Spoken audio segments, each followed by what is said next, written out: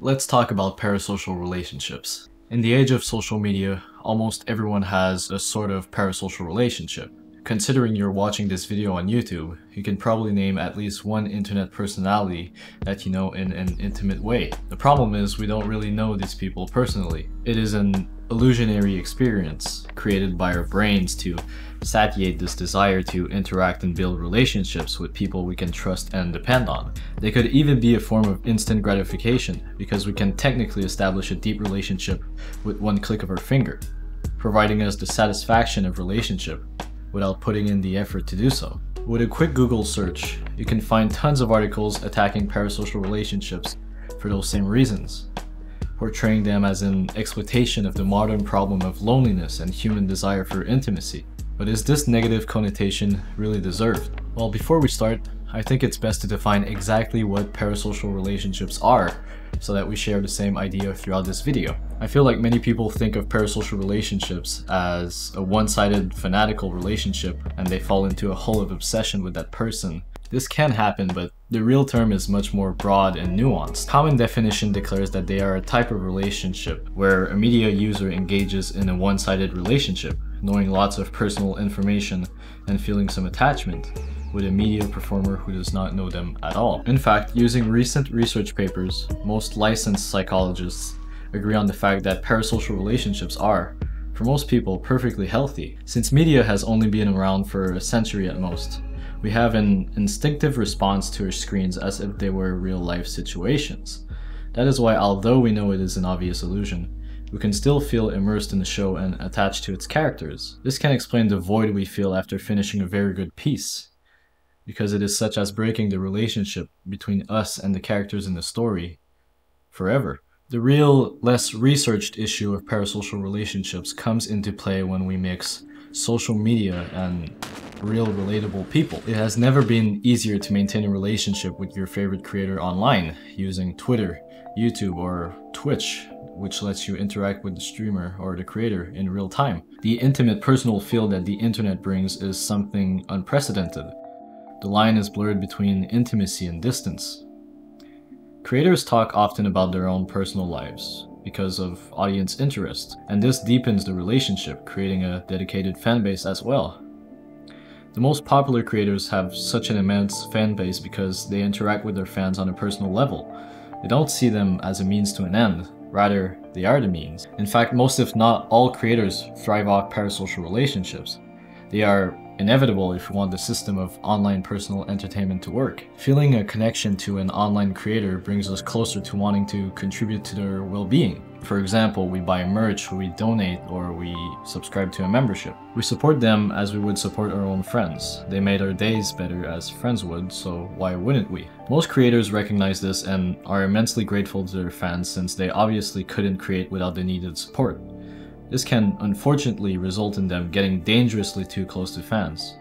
A famous example is Dream, and his tweets inducing that kind of parasociality. Now, reading these tweets, we can see off the bat that he is a genuine and appreciative person, showing love to the audience that have helped him get to where he is today. The downside of this is that some more intense fans who cannot draw the line obviously get too infatuated with these people and dedicate their time to toxic behavior, such as attacking anybody who sheds a negative light on their favorite creator, sending death threats, and berating people who don't deserve that treatment at all. Dream knows of these more extreme fans, and I feel that by his exceptionally fast growth, can even encourage this type of behavior unknowingly because of the immense gratefulness he shows towards them. Unfortunately, this shows us that parasocial relationships can form on the other side as well. The creators are very much dependent on the audience too, and as such feel attachment to them.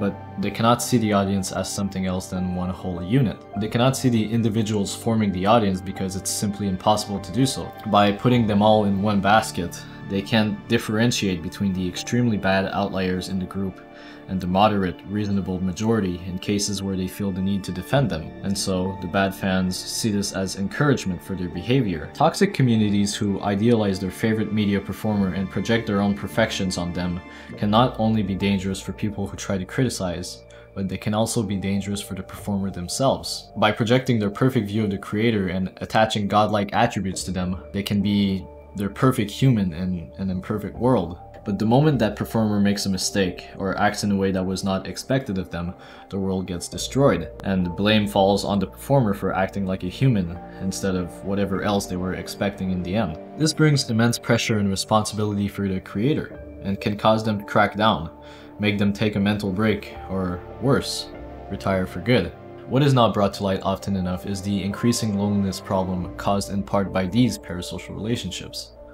Why go through the effort of creating a group of friends when you can have a relationship with one simple click? Unfortunately, in the end, parasocial relationships promise to address a need that it can only make more acute. This becomes even more evident with the appearance of sites that use parasociality to its fullest potential. Sites like Twitch, OnlyFans, and Patreon can give us the possibility to be recognized by our favorite creators for a fee. We can feel a sense of exclusivity and intimacy.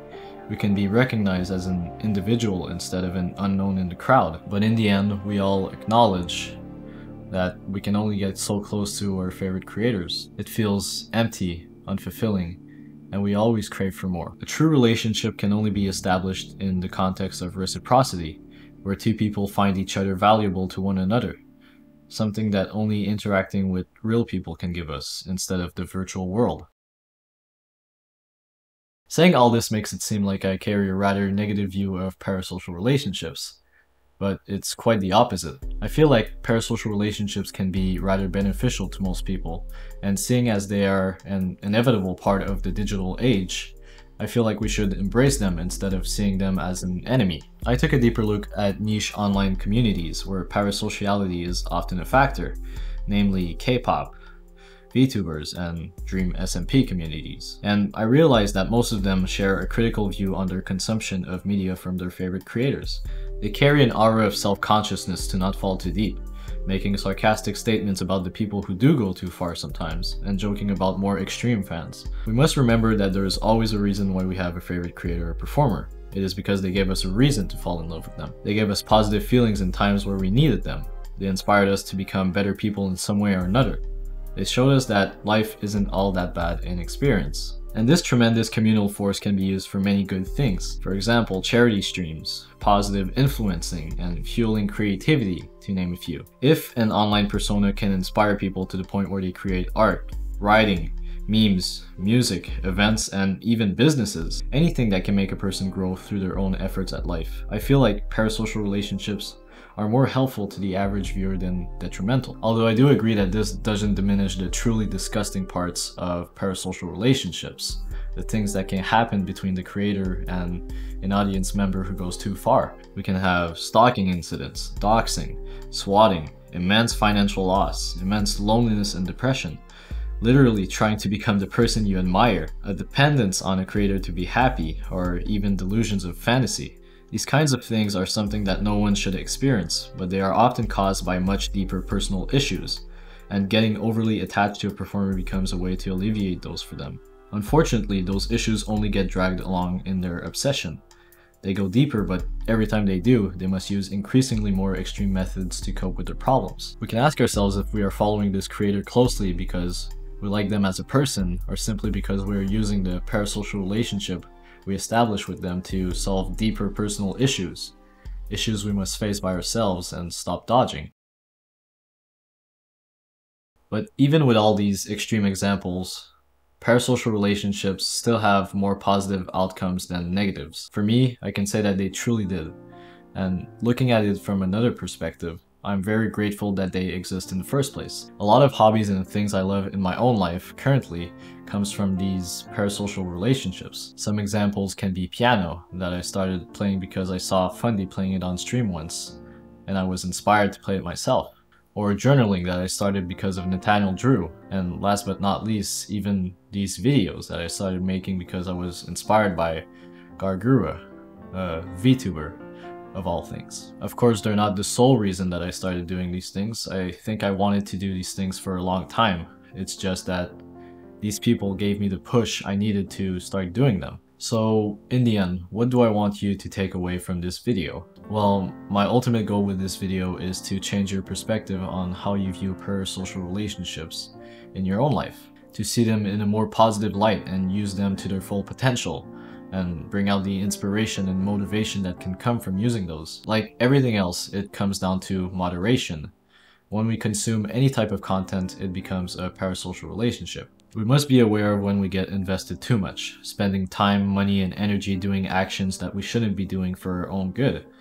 It really depends on the mindset we have when coming into parasociality. We have to learn to be a part of the audience community as a whole, instead of trying to be a separate individual and recognized by the creator, because we are not their friends in the end. They do like us, but only as the audience, not as a individual person. We must remain conscious of keeping the right distance and seeing it at face value. They are entertainers first and foremost, and before that, human beings just like us. If they do have a positive influence in your life, then use that power to do good in your own life and bring out your best efforts at living it. There are many positive impacts that can come out of parasocial relationships, and I feel that the more people know about those, the more people can use them to their full potential and bring out some of that immense power to bring the best of themselves in life. And really, that's all I wanted to say.